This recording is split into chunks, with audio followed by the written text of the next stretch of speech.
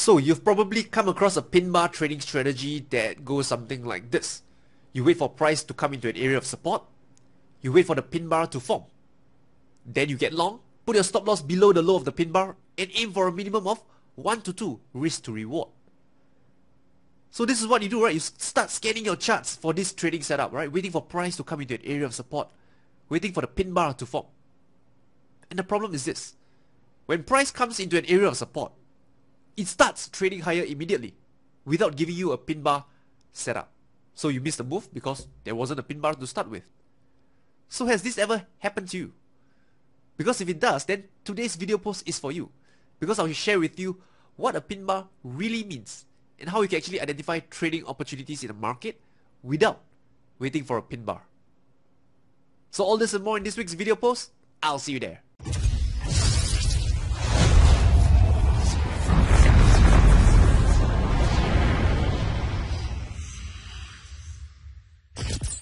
Alrighty, so let's have a brief run through and understand what is a pin bar. So a pin bar in short to me represents, price rejection. I don't like to memorize candlestick patterns or whatsoever. Instead, I like to understand what the pattern is telling me, what the market is telling me. So in this example, the bearish pin bar, what you have is price opens over here. The bulls came in and took charge and pushed price higher. And later, the bears came in and said, that's as high as you're going to go, my friend. And they pushed price all the way back lower, closing at these lows over here. So what you have over here at this wick is simply price rejection. Rejection of higher prices. And for this bullish pin bar, again, it's just the same principle, but on the opposite end of the spectrum. Price opened over here. The bears came in and took charge, pushed price lower. And then the bulls came in and say, no, my friend. That's as far as you're going to go, and it pushed price all the way back up higher and finally closing over here. So what you have over here is just rejection of lower prices. So the thing I see with most traders is that, they say, oh, Rainer, I see a bearish pin bar. I'm going short over here, place my stop loss above this high, and price is going down. Right? So they make these kind of assumptions in the market. And let's look what happens if you do such thing. You can see on this chart over here, this 4-hour chart of the dollar Canadian, you have a bearish pin bar over here, right? Rejection of higher prices. So what trader will do is they go short, place their stop loss above this high. But the thing with this approach is that, you are not looking at the picture of the market. You're not looking at what the market is trying to tell you. You're just simply memorizing patterns and trade it as it is. And if you do that, that's a very low probability trade. Because if you look at this chart, number one, the trend is up, right? It's an uptrend.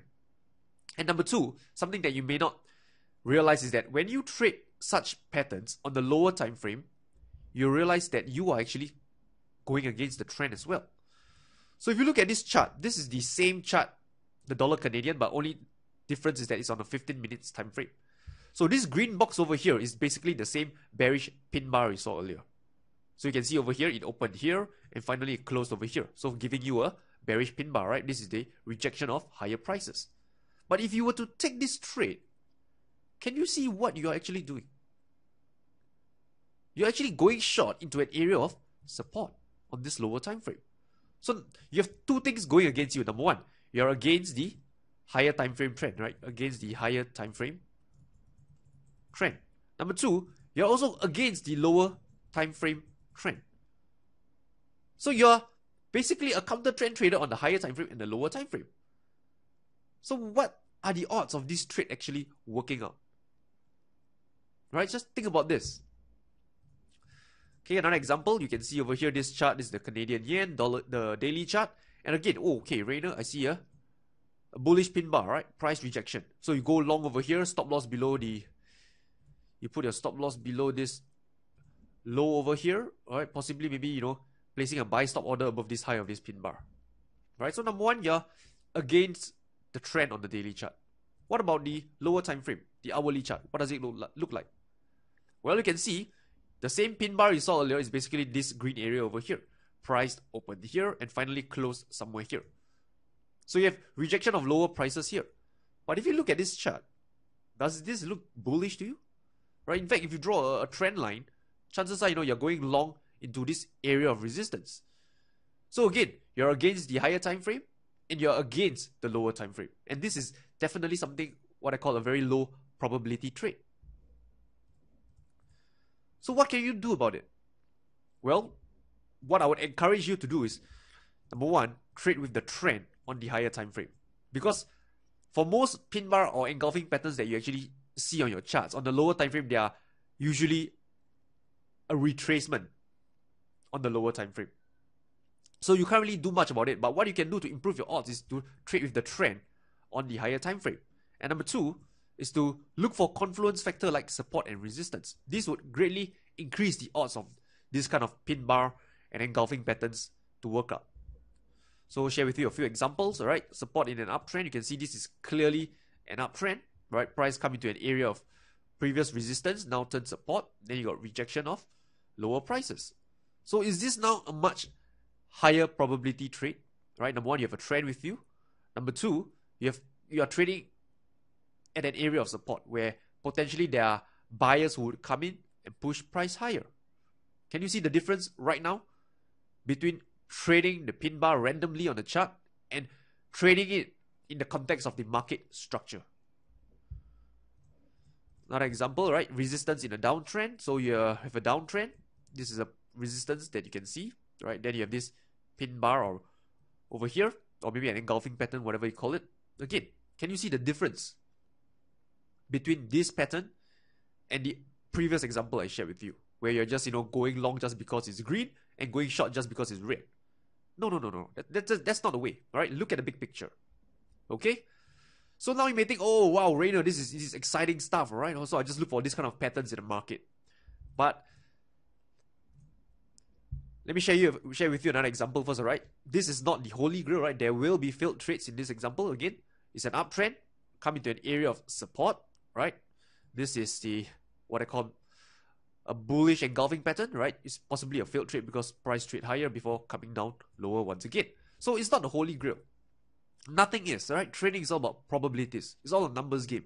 But if you can find an edge, you can find something that gives you positive expectancy in the long run, then all you need to do is to manage your risk and execute your trades consistently, right? So I just want you to know that pin bar itself, you don't want to trade it in isolation. You want to trade it in the context of the big picture, like the trend, right? Area like support and resistance. This will greatly increase the odds of your trade working out.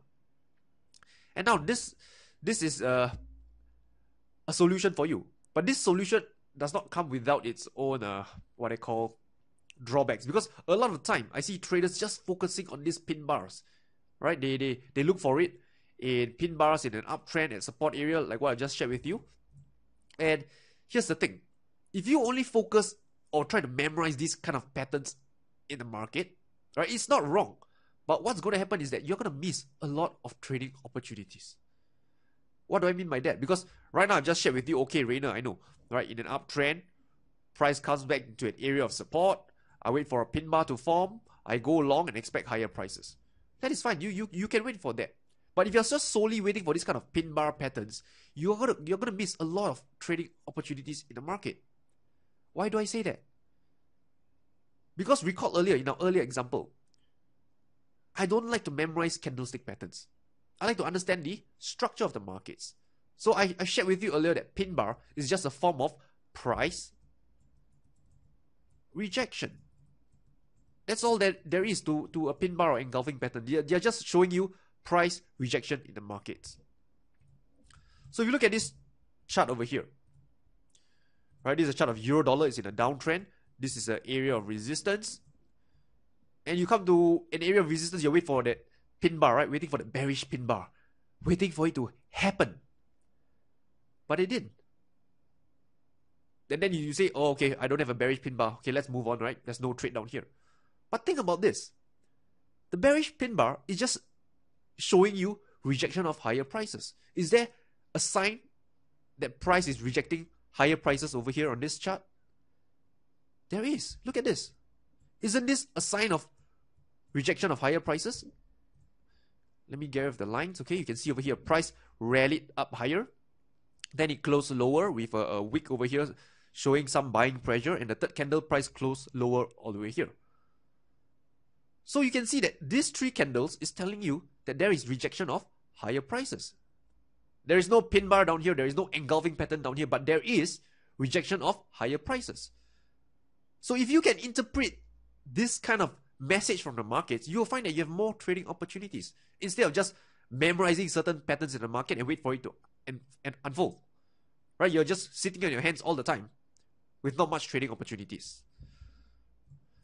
Right? Another example you see over here, it's an uptrend, right? Price, this is a previous, I'll say a swing low or support area. Price then came into this area, right? This bearish bar come in, and then the next bar you have a gap lower, and then it closed higher.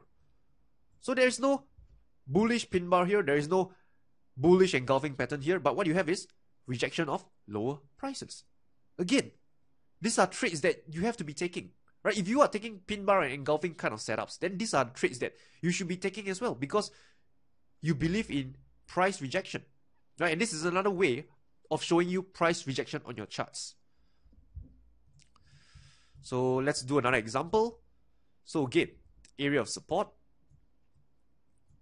Price came into this area of support, and then what? It gapped higher and finally closed higher over here. So what is the message of the market telling you? It's rejecting lower prices. Am I right? So you can see over here the last few examples I shared with you, there isn't any pin bar, there isn't any engulfing pattern, right? Because if you were to focus only on these two patterns, you would have very little trades. Okay, so my point is this, right? It's fine to trade pin bar and engulfing patterns. It's perfectly fine. But you have to understand what these patterns are telling you.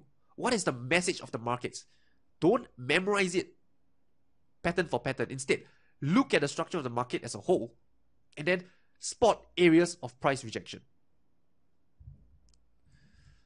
So let's do a recap. So in this video post, right, first thing we talk about is that to increase the odds of your pin bar pattern working out, I would prefer that you trade in the direction of the trend. And know that, you're not trading pin bar, you're actually trading price rejection. Right? Sometimes price rejection will not come in the form of a pin bar, it will not come in the form of an engulfing pattern, it may come in a form that you probably never see before in your life. And that is still price rejection. And this is exactly what pin bar and engulfing pattern represents, price rejection. So think about this, alright? I hope this video is actually, something that lets you think about how your trading is like and how whether, you can actually improve on it. Especially those who are actually trading pin bar and engulfing pattern. Okay? So if you find this video useful, right, I have the subscribe button at the bottom right of this video, right? Hit the subscribe button so you'll always be updated whenever I publish a new video. So if you have any questions, any comments, don't hesitate to let me know. With that, I wish you good luck and good trading. I'll talk to you soon.